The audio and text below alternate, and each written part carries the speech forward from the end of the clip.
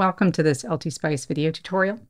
In the last video, I showed you how to take this RC filter schematic and run a transient simulation on it. In this video, I'm going to show you how to run an AC simulation on this same schematic. So the two things we will need to run an AC simulation is we're going to need an AC input source, and we're going to need an AC simulation directive. So to add the AC input source, we're going to click on this voltage again. That is where we set up our pulse. So we're actually going to leave the pulse alone. We're going to leave it there and let it continue to do, to sort of run that function, but we're also going to add an AC amplitude. I'm just going to put a 1 here. So any sort of AC simulation that you run, it's going to use this as sort of the input signal value. So when you set it to 1, that just references anything that you're measuring to the fact that your input was 1. You could make this any value you want, but I think for most cases 1 is the most sensible choice here. So I'm not going to worry about putting a phase, and then I am going to make this information visible on the schematic. And so let me zoom out.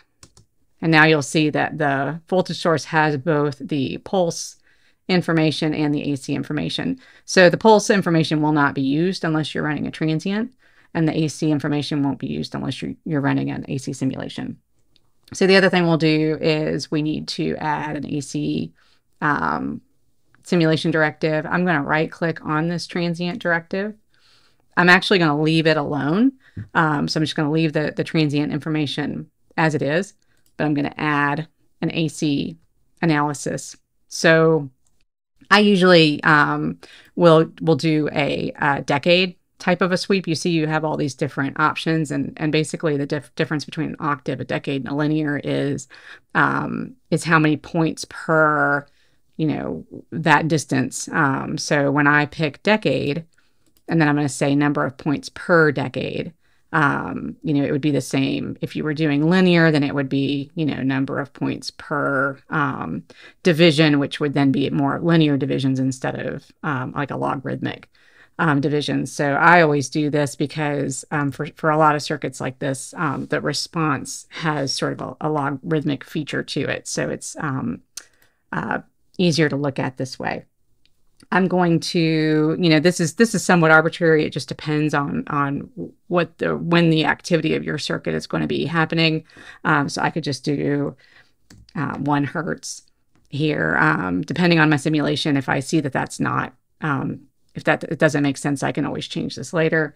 I will make it stop at 1 meg.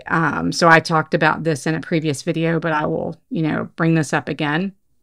In LTspice, there is a difference between, so if I had done 1 M like this, LTspice would actually interpret this as a milli. So it would see 1 millihertz is where it would stop. And honestly, it would probably yell at you because your stop frequency is actually less than your start. So anytime that you want to do meg, you're going to want to make sure that you type out the full meg. If you're ever concerned or worried, you could always just do like 1000 K, and then for sure. But you're also safe to do meg if you can remember. And so if your simulation's ever doing anything really odd, that would be one thing to maybe try to remember to check is, did you use milli where you meant to, and did you use meg where you meant to? So I'm gonna say okay. And so now I'm gonna move this so that it's not in the way. So now I've got my 2 simulation directives.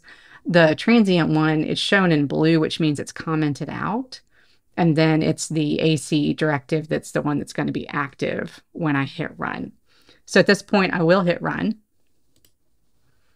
And I've got no errors, so I'm going to assume that everything worked fine. So again, similar with the transient, you would just click on the node to plot it. So plotting the N isn't going to be very interesting because I just set that to be 1. So it's just going to be 1 all the way across. So I'm actually going to even delete that because it just isn't very interesting. I'm going to plot the out. And so that's where you can see, something that's more interesting and what you would expect.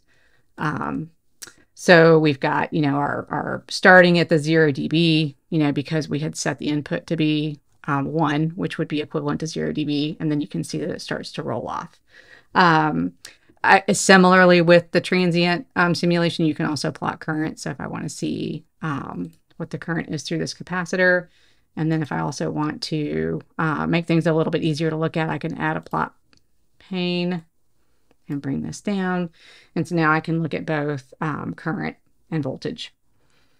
So something else, we talked about measuring using the zoom feature, but you can also measure using the cursor.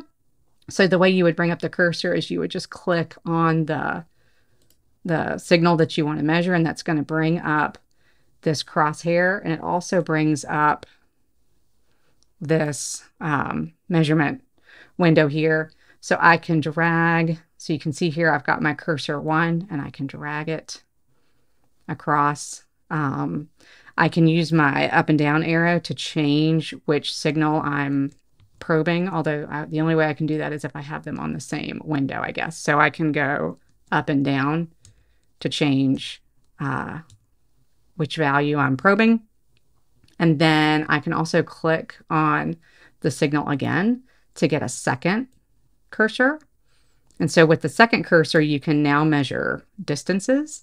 So let's say I want to measure from, I don't know, let's see. Let's say I want to measure how far it is from, or what my drop is from, let's say 1 kilohertz to 10 kilohertz, which this should be like a 20 dB difference.